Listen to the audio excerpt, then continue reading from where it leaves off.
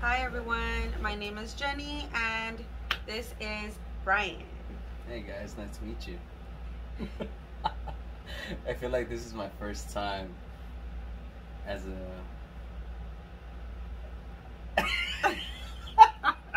I'm looking at you right there, so I'm like, you're talking to me and I know you're next to me, but I'm looking at you here.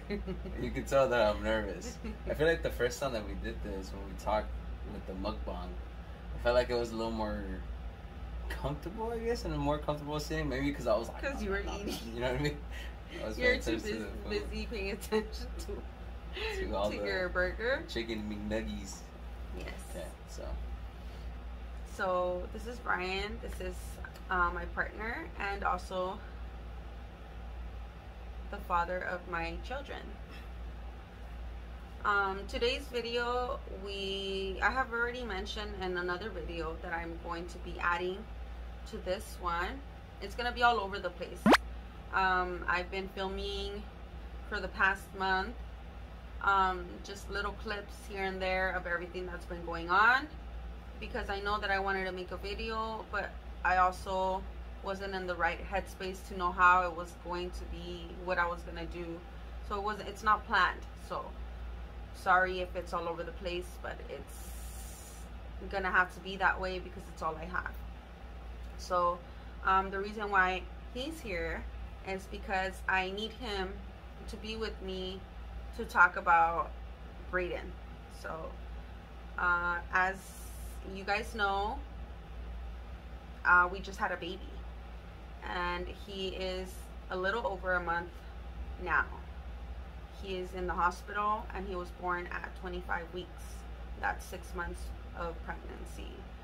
If you don't know, well, I know. We also have 2 other kids. If you go back to our other videos, you will see them. We have a 7-year-old daughter. Her name is Braydenn, and a 5-year-old son. His name is Braydenn. And so for right now, we're going to be talking about Braydenn and his first little month of life. beautiful month of life. I feel like everything has been going fast, but slow at the same time. You know, it's really nice to see him growing and gaining his little weight. We can start seeing the little differences in his face, right? The little cheeks are getting a little more full, and it's really nice to see that he's doing really well, you know? A lot better than the very first weeks. Yes. And so, since you already kind of touched up of how everything was going inside the hospital, you know, I kind of want to go based off of maybe when we found out, like, hey, your blood pressure is not going down. We've been trying, because they've been trying to monitor it for about 3 days at that point, right?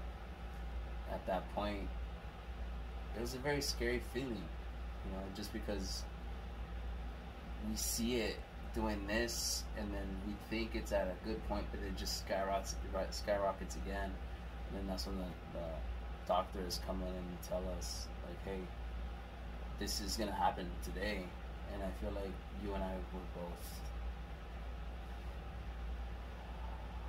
I don't know, I feel like we weren't surprised, but it was so surreal to us.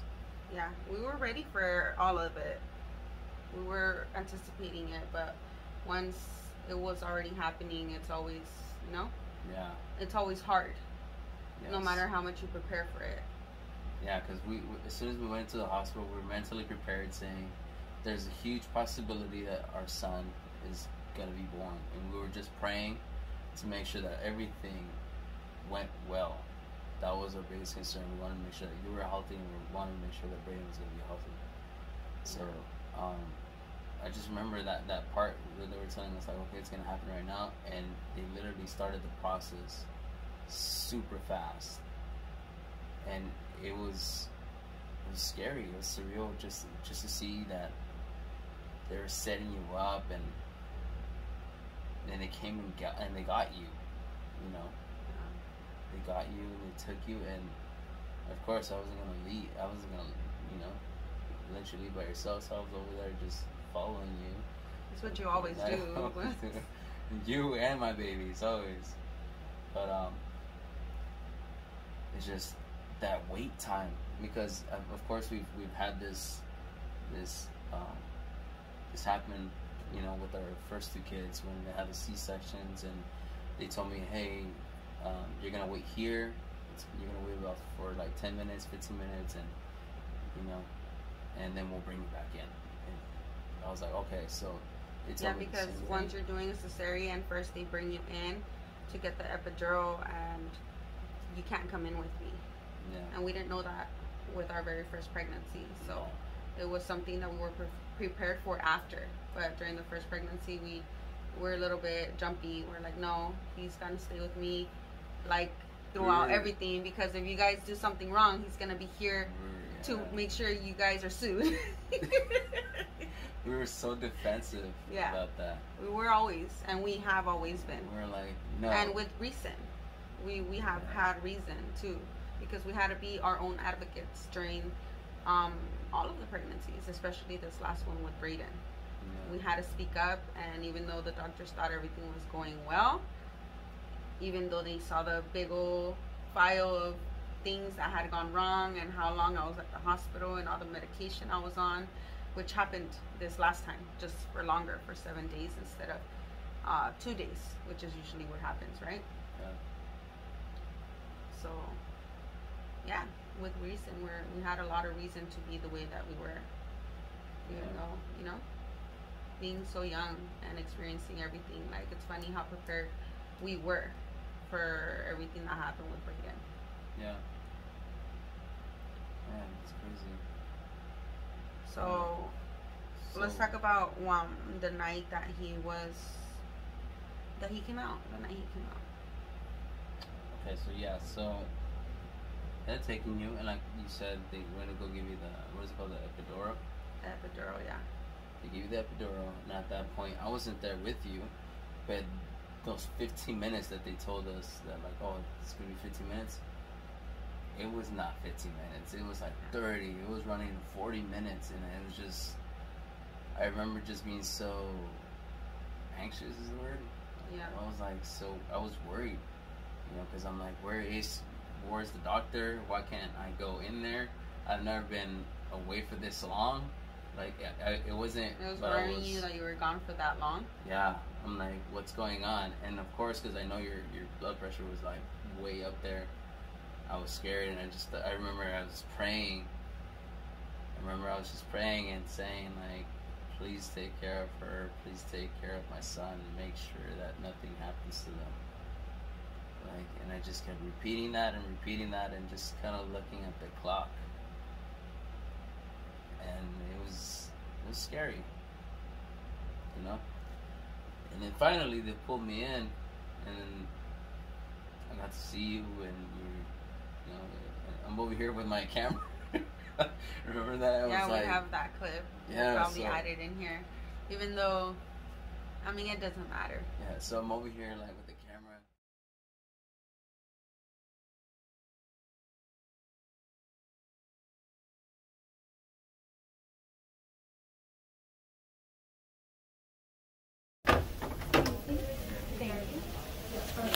Right here, okay?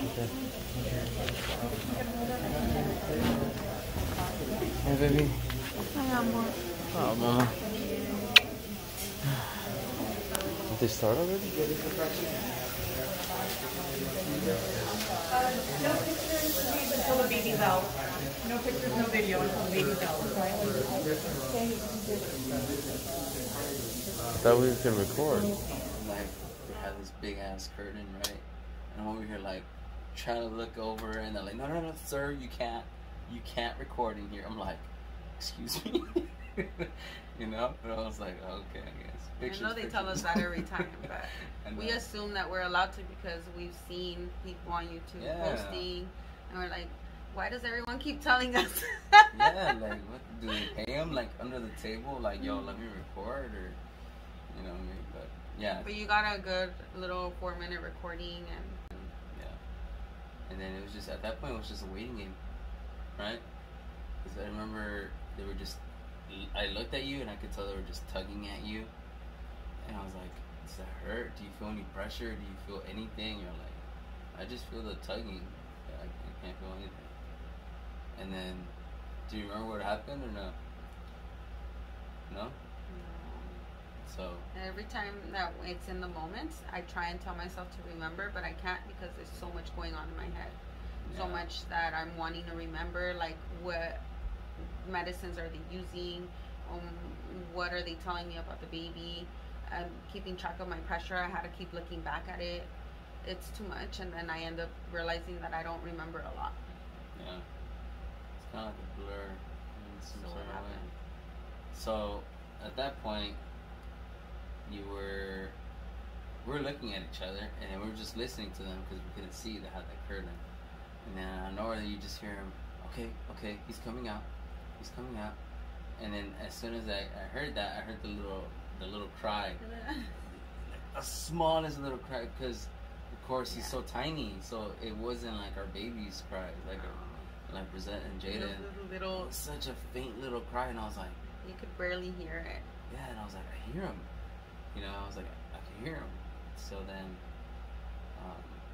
I remember right away I just looked up and I saw him, and it was a smaller version of our kids. Like, it looked just like our kids. I was just like, what the heck? Like, they all look so identical when they come out.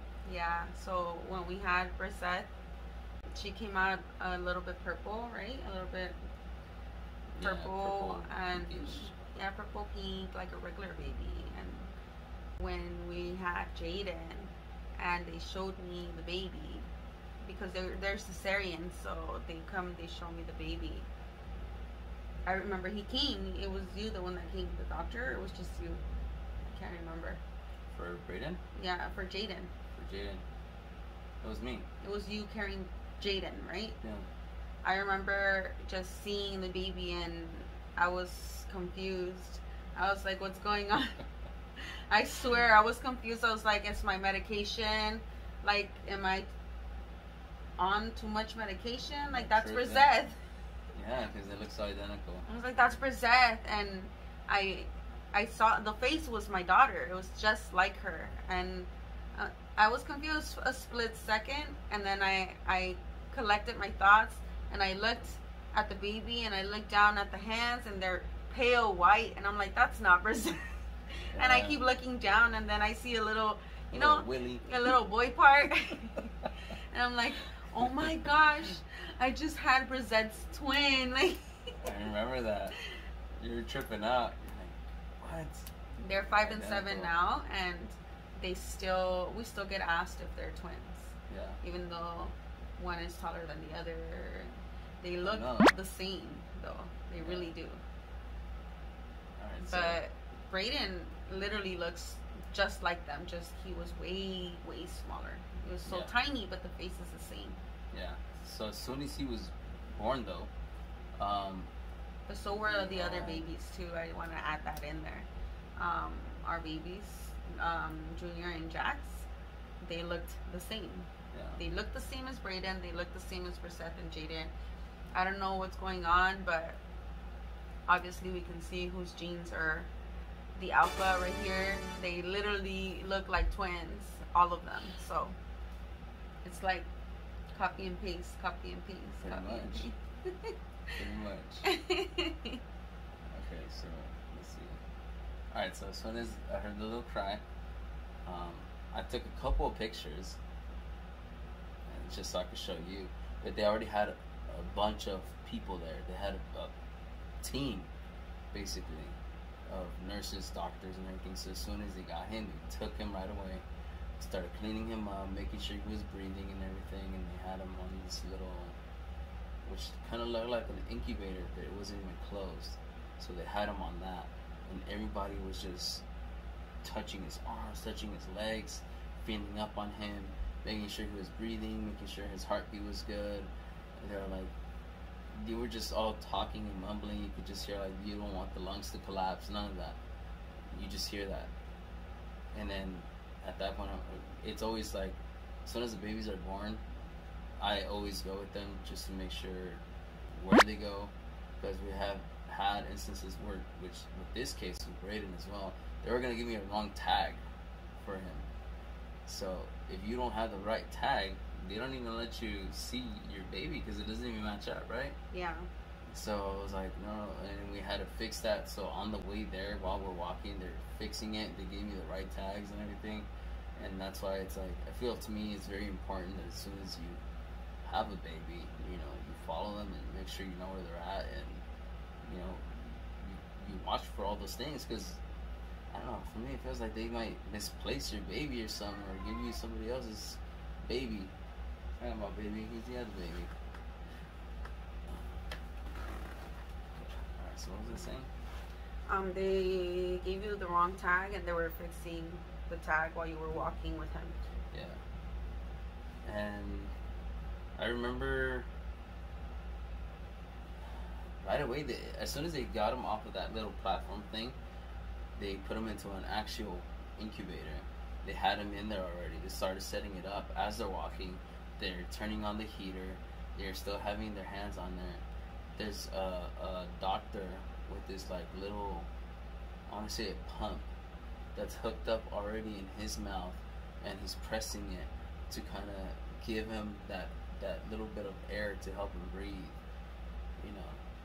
And it's like that the whole walk. And it was a long walk to get to the other side of the hospital. So we were just walking and walking, and I'm trying to capture everything that's going on. I'm like, I'm not going to remember how to get over here. So we finally get there. They told me, okay, now you know where he's at. At this point, we have to take over, and we're going to have to do all, I guess, their studies and the little exams that they have to do on him. But that's going to have to be private, basically, is what they told me. So right now, just go with mommy, double check on her, make sure she's okay, and just, you know, in about 2 hours, you guys can come back. Well, me, because you weren't going to be able to come back at that time. Yeah. So you can come back and see him. So I went straight back, and then that's when I got to the room, and I got to the room, and you weren't there still, so I started worrying again. I started asking the nurses, I'm like, where's my wife? Where is she? I need an update. You know, like, oh, they're finishing up on her. They're going to clean her up, and then after that, they're going to bring her back to her room. So I just remember just sitting there on the bench, just waiting. That was the waiting game, pretty much. And then that's when you came in, you know. So I got to meet Braydenn the day after I had him. I didn't see him at all until the next day, because he was so little, and they had to work on him, just like you said. It wasn't like the other babies that they were full term, and they were able to show me right then and there and stuff, you know. So they took me to the room, and it was me just sleeping, right? Yeah. I just slept until the next day when I was allowed to go see him. I got up, and they took me in the wheelchair. Yeah. With you.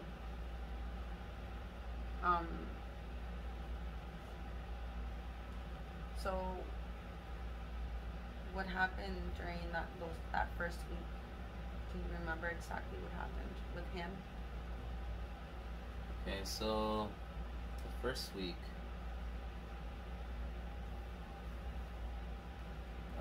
well, our son was born at 1 pound and 5 ounces. So he was really, really tiny. He was only about, they say 11 inches long. So he was a really tiny baby. So for sure what they said he had was trouble breathing, which is why they had the CPAP on him, which is like a little bubble machine that's just blowing. And then that's how they kind of monitor if he's breathing right. If the bubbles are going, then that's how you know that he's breathing right. And he was having a lot of episodes. Yeah, but the one thing that I do remember you telling me was that the doctor said that him being on the CPAP at 25 weeks, being so young, was a very good sign. Yeah. Because most babies that are born that small usually they can't handle it. Yeah. It's too much for them. And he was on the CPAP from when he was born until now. He's currently still on it. Yeah. So they saw that as a good sign. Right. So also during those times they were still doing his x-rays, making sure his lungs were good and everything, and they started seeing that his I guess he had this IV in his stomach. He started off with an IV in his stomach, which was kind of like monitoring his blood and everything as well. And they were seeing that he had a low count of red blood cells, right? And then from there,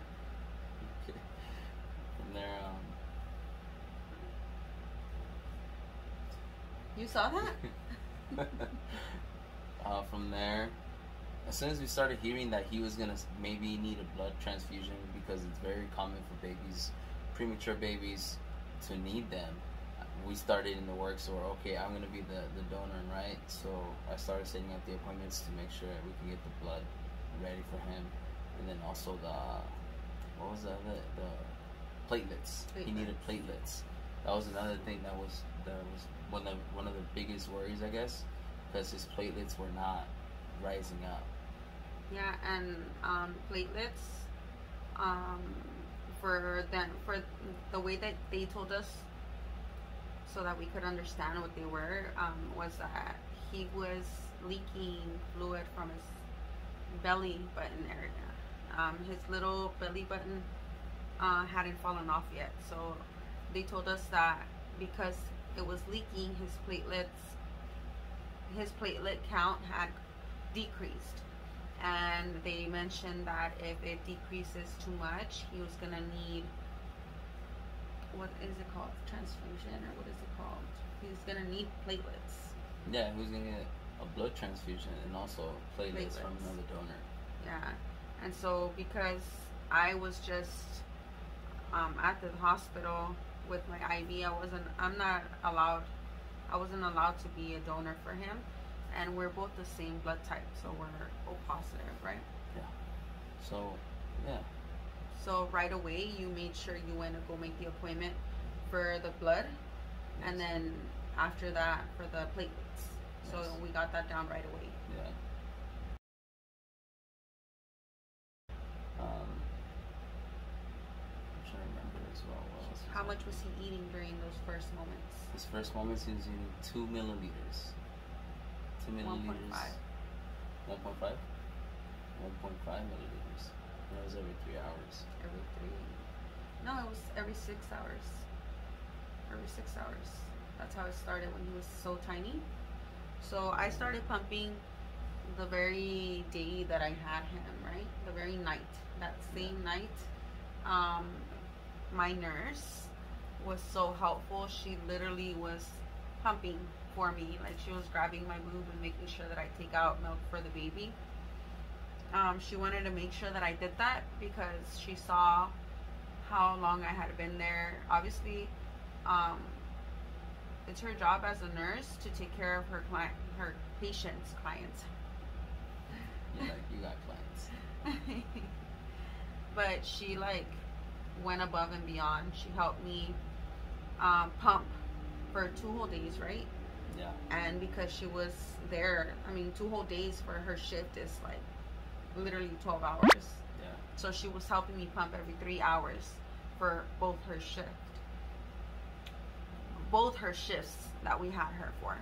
So she was making sure that I was starting off by giving them milk for the baby because he was gonna need it, and she literally helped me start that because I have never pumped before, and I'm still pumping now. And it was very nice to see how much she helped me. I didn't realize how much she was helping me. It was just nice for her to help me because I didn't know what I was doing. And yeah, she was guiding you. Yeah, and she was literally physically doing it for me. She's like, here, let's extract with the hand, and let's make sure your baby gets his food. Yeah. She was making sure she took the milk herself to the NICU, and it made me feel good because it was the only thing that I could do for him, Yeah. And she helped me so much. Yeah, she was really nice. It was amazing. I'm so grateful for that. That was beautiful because of us. Yeah. I feel like the other nurses were more like, they were on you type of like, kind of like they were pressuring you, I guess. Yeah. You know, it didn't make the vibe like comfortable to me. Just seeing it as well, it was nothing compared to how the other nurse was. Yeah. We'll talk a little bit about that after, because during the very first days, the very first week that we had Braydenn, I was breast pumping every 3 hours for 24 hours. So.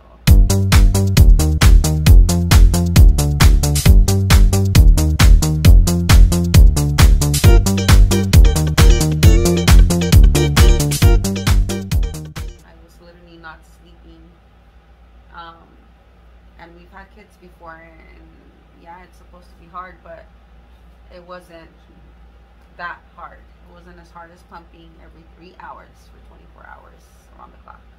I wasn't getting any sleep, and it wasn't good. Like a zombie. But Braydenn was eating 1.5 milliliters every 6 hours. Yes. And so the small amount I was having taken out was more than enough for him at the moment, because he was so little. 1 pound 5 ounces. He didn't need a lot, and it started off like that. So he started off at 1.5 milliliters every 6 hours. Then we found out that they had gone up to 1.5 milliliters every 3 hours. Oh yeah. Every 3 hours. It was pretty fast though. Yeah. It was like 2 or 3 days later. The only thing that I could keep count of was all the way up to 4 ounces, I think, or 3 ounces. Right? That was the last time that I remember I kept count. After that, they were like, yeah, he's at 4 ounces every, 4 milliliters, sorry. 4 milliliters. We were like, when did this happen? Yeah, and then we came back and they were like, yeah, he's at 5 milliliters. I'm like, oh my gosh, what do you mean? What's going on? And then we came back the next day and he was at 7 milliliters. And it was just, it kept going up. The thing was, once he was at 7 milliliters though. Yeah, once he was at 7 milliliters, that's when they found out that he had a heart murmur, right? And he was going to need help to close up. So a heart murmur is a little hole, apparently, that's usually closes up when a little baby is inside his mommy, right? Or their mommy.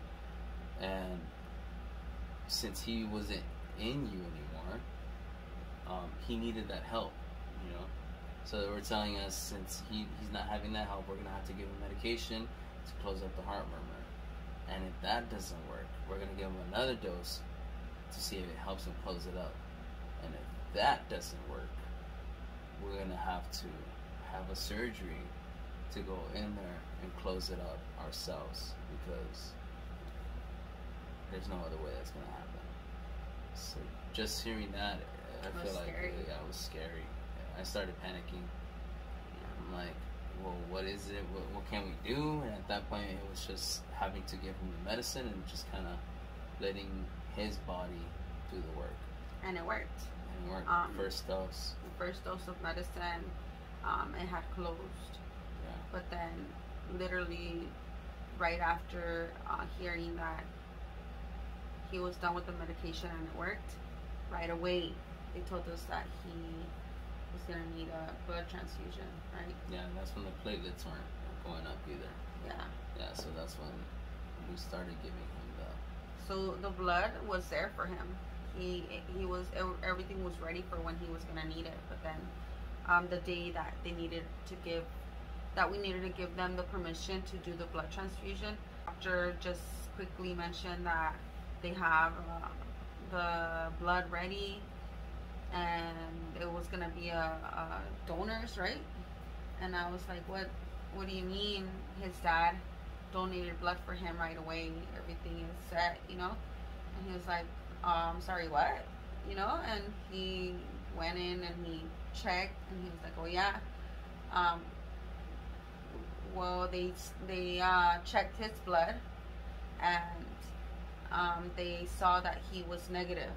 He had a negative antibody, right? And during the pregnancy, I had a positive antibody E. And so during the doctors were telling us, it's a lot of information to throw, you know, because we're backtracking and then starting off where we left off. But basically, I found out that I had a positive antibody during my very first, they called it fetal demise with Junior. Yeah. So that was our baby that we lost in 2018.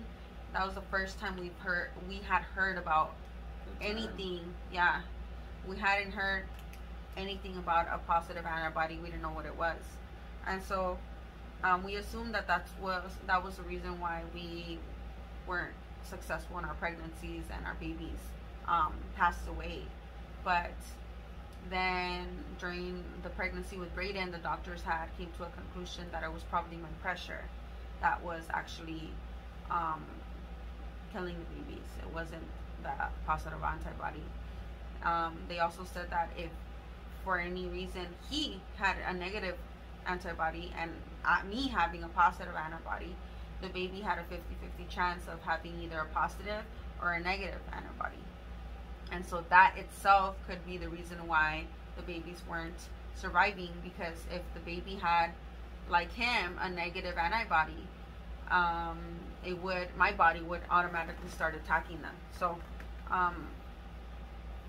with that information that the doctor gave us, just because the baby needed blood transfusion, we found all this information out.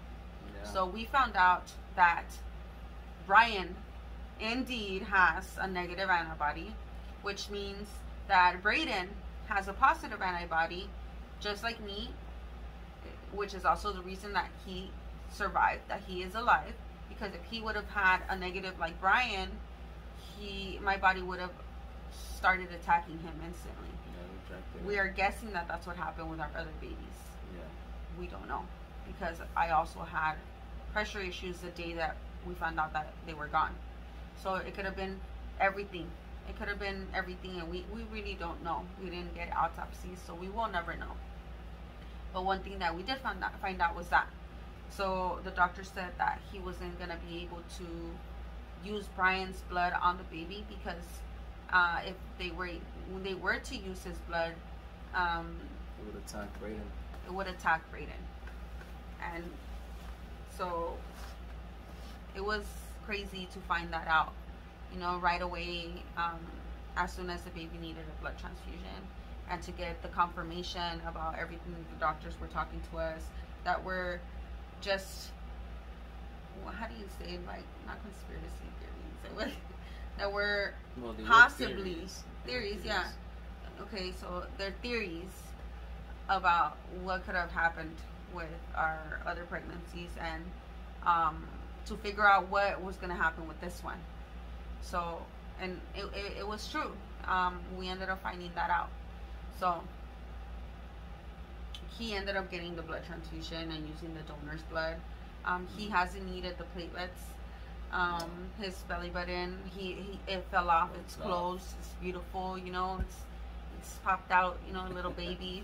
So right after the transfusion, his body reacted to it very well, because that helped him, first of all, with his red blood cells, and after that, like you said, with his belly button, it started helping him close up his little wound, because on his little belly button there was a little wetness. Like if he kept bleeding and bleeding, and when I saw it, it was like, man, it's probably because of the diaper. The diaper's too tight, you know. But no, it was just that he needed help, you know, to be able to close it. So all of that literally did happen within the first week. Yeah. Everything. Right after that, also though, the blood transfusion, he had water in his lungs, and they were giving him they were giving him a medicine that was making him pee it all out. So they told us not to worry if his diaper is extra full of water, because he had water in his lungs and he had to take it out. Yeah. It's crazy how that works, huh? And the reason why they had to do that was because he was having a lot of episodes with the breathing. He was needing a lot more help throughout the day, more often than when he was born. So it was confusing them. And they did the X-ray, and then that's how they found out. Yeah. That's how they found They also said that it looked like the heart murmur was opening back up, but it didn't. It looked like it, but it didn't. Yeah, but after he finished his medication for that, they wanted to make sure that he was okay with his breathing, and he was still having episodes. So they were trying to figure out what other ways they could help him with his breathing, and they decided to give him a steroid for 10 days, right? And then that's when they cut down his feeding. Yeah. Right? So they cut it down to about. He was already at what? When they gave him the medication for the heart murmur is when they didn't feed him for that whole day, and he went down in weight. Yeah, he was already at 8 milliliters, and then he went back to 2. He went back to 2, and it was so sad. We were like, what do you mean? He dropped weight because every single day we go, you can see a little updated of how many grams he has gained. So.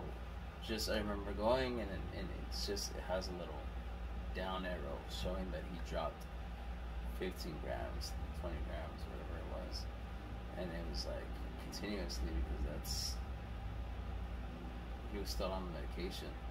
So after that, as soon as he got the green light, he just started going up and up and up and up on his feedings again. Since they gave him the steroid, everything has been really good from there, right? That was the last time they had to give him medication. That was the last time that he was having problems and having episodes with the CPAP. Well, he still has his little... No, he was having a lot of episodes. Yeah, that was the last time that he was having a lot. Yeah. Enough for them to worry and want to give him any type of medication. Or look into it. Like what's causing that. Every time we go now, everything is just, he's been doing good. They give us a percentage that they have him on the CPAP. Which his oxygen levels too. Yeah, his oxygen levels, and then they tell us how moody he is and how he cries as soon as his diaper is full. How he tries to take off his CPAP because he's over it. He doesn't want it, but then as soon as he gets it off, he's not breathing well. He told me. So he needs it back on there. He told me that when I saw him. Take me home, Daddy. And it's nice. One of the things the nurses did observe was that every time we go and we have skin-to-skin time with the baby, his oxygen levels are really good. So all his stats, his heartbeat, his oxygen, his CPAP, everything is just good. He's breathing really big, deep breaths, and it's just like. So it's nice, the way that they told us that, he's enjoying the time that he gets to feel his mom and his dad. He likes cuddles. He does. Yeah. So, as of now, though, his weight is... It's 2.6 ounces. So he's 2 pounds, 6 ounces. He's 2 pounds, 6 ounces now. He's eating 21 milliliters every 3 hours. It takes him a whole hour and 15 minutes to eat because it's so big for such a little baby. But he's gaining weight. He's gaining weight slowly. Before, I remember looking at him and thinking that the bed looked way too big for him, It was a bed and then a little tiny baby in there. And then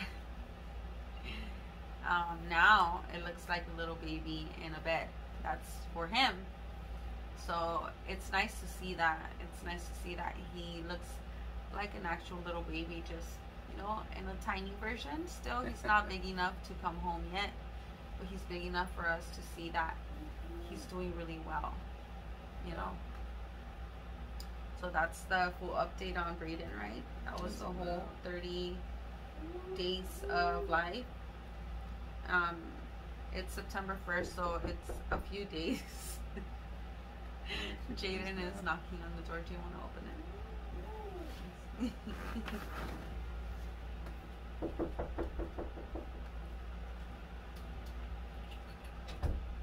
can help you?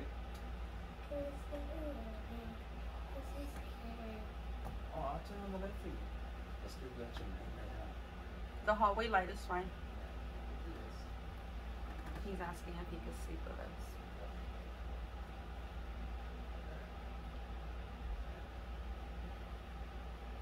So we're recording this video during Brian's sleeping hours.